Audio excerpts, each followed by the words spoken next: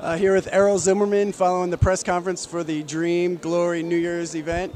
What's your take on this combination of the two companies and the New Year's event? It's a nice mix. I fight already for Pride on the New Year's Eve, so it's really nice. This is my second time today, this time, and it's a good combination, I think. Is there anything coming into this because of the new format that concerns you about the time length or the new rules? No, I don't care. I just come to fight. I love to fight, and which rules, I don't care. Training camp. Did you train at home in Amsterdam or did you train in Thailand? No, I trained in Holland really hard. I come one week before to Japan, so I was also a week training here in Japan. On the Dream side of the card, what fight are you looking forward to most? All the fights. First I'm gonna fight Jamal, and then I look to focus? Yes, it's my focus. Only my first fight. My second fight, I will see who's then. I want to fight everybody. I want to win this tournament, and I hope for a victory. That's the best answer. Yeah, you don't even have to worry about who else is on any other fight. No, I don't care. You got one fight, and then yes. you got three more from there, each one by one. Yeah. If you don't win the first one, you cannot go to the second one. So I have to think about the second. First finish the first, then go to the second. Did you train with anyone new for this camp? I was training with Fikri.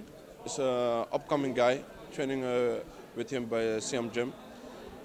Yeah, it's nice girls and with a lot of other guys.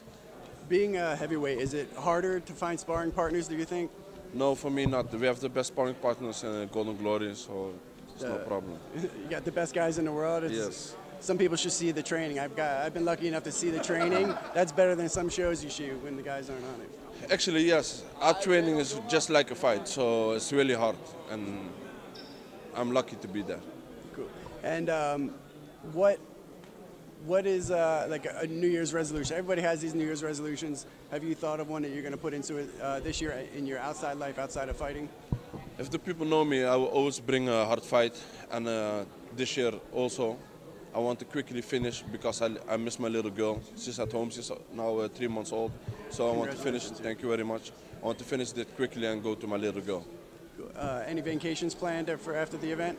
No, I'm not looking at vacation time. First, finish my job, and then I will see what I will do. My favorite interview. Everyone else is like, "Oh yeah, I can't wait to do this." You're focused on fighting. Yes. Couldn't ask for anything more than a fight report. You know, before I was thinking about this part, that part. No, first do my job, then you have enough things to do. Did you notice a certain point in your life when that clicked? When you're like, maybe when you're younger and a little more immature, you're like, oh, yeah, you think about this, you think about the money, you think about that, yes. And now you seem more focused. Your answers are straight to the point. Did you feel something click, or do you know what that was at what point in your life? Yes, just what you said. I got older, smarter, and yeah, that is so you have to make choices in life, you know. What you want to be the best fighter, or if you want to stay in the middle. I want to be the best, and to be the best, you have to keep a lot of things away, you know. Yeah. So yeah, I really focus. Is there anything that you cut out of your life that you didn't before, whether it's diet or friends or people that were bringing you down? In the old days, everybody knows I party a lot. Training maybe 1 month serious for my fight, but in the past I couldn't do that. I could, and I get away with it, you know. I won all my fights easy, but now it's a little bit harder. Everybody gets stronger, and you have to do a lot to stay at this level. So now I train 4 months really hard, and now we'll see what I bring to the show. Okay. It's a new Errol. Yeah, you will see a new Errol for 100%. Any chance you bring back the Bonecrusher scroll mask you used to wear? I leave it at home, but for sure it will come point? again. Yes. Yeah, personally, one of my favorite fans. You always bring it. You always go hard. Yeah. This is my attitude, you know. I'm the Bonecrusher, and I always will stay this. Break some bones tomorrow. 100%. Good luck, my man. Thank you very much. See you soon. Thank you.